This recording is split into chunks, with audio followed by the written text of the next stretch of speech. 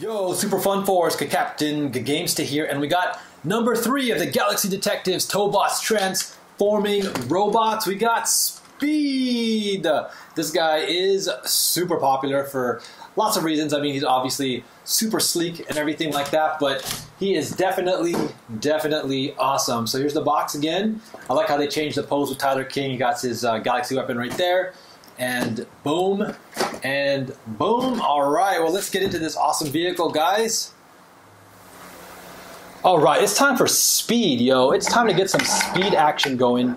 And, you know, this is probably the most popular of the Galaxy Detective guys because he's kind of like the young, snazzy, witty, funny, fun-loving, joking guy. They have a lot of that kind of personality in these shows with these Tobots, which is great. And this is Speed, who's the fast of the bunch, like the fastest one, like kind of like witty and stuff like that, fast thinking. So really nice personality, great character to enjoy. And I mean, look at this car, man. It is super sleek. It is definitely hyper exotic car status. I mean, I like how they put so much, you know, details into it. I mean, you have the stripes on the wheels.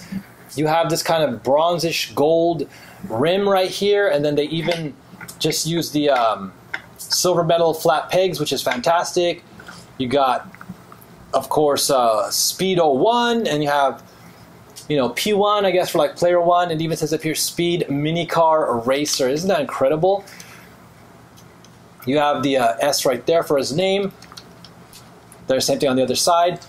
Looks great.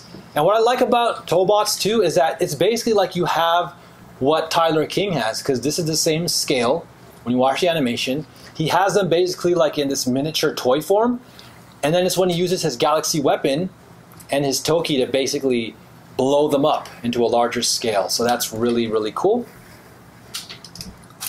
And this guy's pretty well hidden. Oh, and I forgot to mention, good thing I knocked it off, otherwise I would have forgotten. This piece right here, which also says Young Motors Speed, really cool. This spoiler, for whatever reason, they allowed you to attach it or detach it, which I think it's fine, but there's really no use for it. I mean, it's kind of always going to stay there, but, you know, maybe you can kind of pretend it's a weapon or something like that. But let's get into it. I like the kind of afterburner back here. And yeah, let's transform this. It looks really clean. Oh, I like the translucent headlights. Ba-bam. Yeah, just a wonderful color scheme too. Again, very bright and appealing. Now for this guy, we have the bird Toki, if you guys remember from my Galaxy weapon review and my introduction to Tobots video. And this thing too looks, again, pretty nice. Got the same matching color scheme, and it is like this fast bird, basically. Ba-boom. Looks nice. And then that's it. And then it's like V Victory. And then basically we're just going to take the wings, put them together. It's going to make the key shape like so. And then now let's activate the automatic transformation with him. You definitely want to hold it up a little bit higher, because as in Shuttle and Monster, it's the arm mechanisms that pop out. For this guy, it's the lower body and the legs. And again, now we have the triple team. These are the 3 original Galaxy Detective Tobots that Tyler starts with. And essentially, we're going to just insert this here. Oh, wait, let me kind of hold it from the top a little bit more so you guys can check this out. And then we're going to push it in, ba-bam! And then just like that, his legs come out. Now, this is interesting. When you transform this, the thighs have this specific angle they need to be at to transform it. It doesn't, you know, because it can still go a little bit more.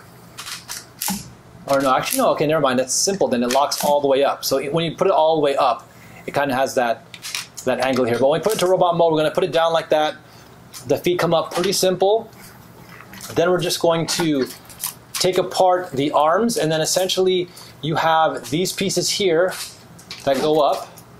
And then the front will actually come up and fold back like this. And then we can start, and then, oh yeah, then this will obviously fold back down and make his back. This also will peg in, I believe. Will it peg in? It should peg in, but we're about to find out in just a second. Because now we want to take the arms out, and then we're going to fold the chest forward. And then essentially, yes, we are going to peg this back here. So at the back there is a an area right there, if you guys can see, and then it's going to peg that into place. Bam! Then we're going to bring up his arms. And now what you want to do with the arms is you want to make sure this kind of folds like that. And then you're going to bring the arms down.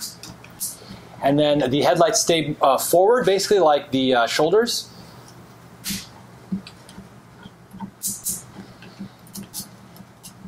And then, let's do this. Let's actually do that. Haha!